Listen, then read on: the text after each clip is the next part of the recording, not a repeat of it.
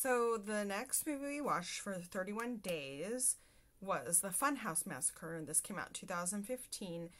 We watched Ice Cream Man. Clint Howard was in that, so we went to the Funhouse Massacre from that. Was it a great movie? No, it wasn't a great movie. Was it entertaining? Yes, it was entertaining. The writing was all right. You know, there was a little bit of humor in it, but they didn't go... I mean, it felt like a campy film. But they didn't go, like, boom with the campiness. They didn't go all out with the campiness. They were trying to keep it a horror, slasher, violent kind of film. But it was campy. I like my campy films very campy. You know, I enjoyed Ice Cream Man for the campy factor, and I like the camp ramped. You know, I love like Killer Clowns from Outer Space, that kind of thing. This wasn't going there, you know, but that's how it is. That's how this movie is. I found it enjoyable. I liked the campy elements, but wanted more camp, wanted more humor. The rest of it was okay. What I did enjoy was the actors. Some of the great actors. I mean, Robert Englund was in this. I mean, there were a lot of good actors in this.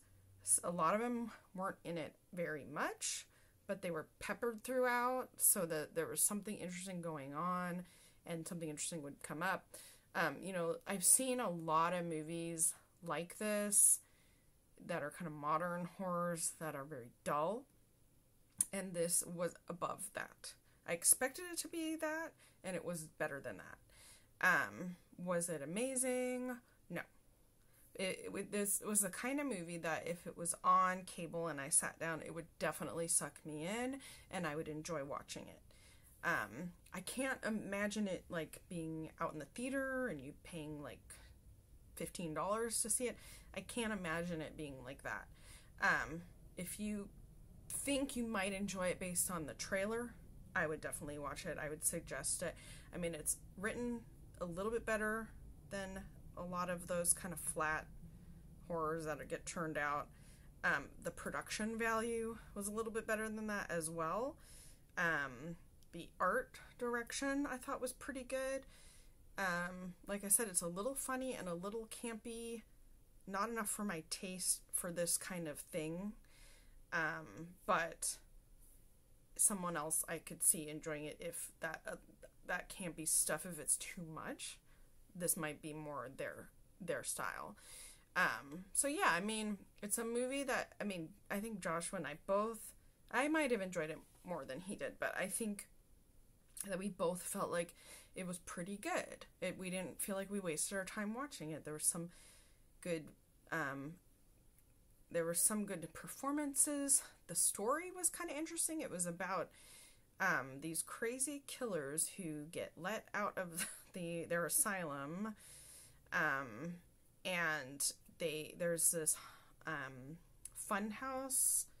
It's like a haunted house, but it's like a house of horrors, more like a house of horrors, which have these characters that are local killers for real, and they have people playing the local real killers. Anyway, they get rescued out of the asylum, and they come to take over and wreak havoc. So it's an interesting story. I mean, it's definitely like suspend your belief kind of story, especially with things that happen at the end, like people gang together to fight them and all this stuff. I mean, you really have to suspend your disbelief. That's where some of the campiness comes in. Like I said, I felt like it could use a little more because you have to suspend your disbelief so much, and the production value was kind of going there. But it wasn't that kind of a movie. Anyway, I enjoyed it. I liked it. I think it's worth the watch. Check out the trailer, see if that's your style, and then go for it if you find it entertaining. If you want something real heady, if you want something that you've like never seen before, or something real funny, no. You want something entertaining and a little different. I mean, it was a little different. Yeah, go for it. Go for it. I enjoyed it, but I didn't think it was a masterpiece. But it wasn't trying to be. I think that was one of the things about this film. It knew what it was, It knew what it was trying to be, and it wasn't trying to be more than that. It fit itself very well. Anyway, I'm not sure where we're going to go from here. I know we decided on Robert Englund, and we're going to pick something that he's in next.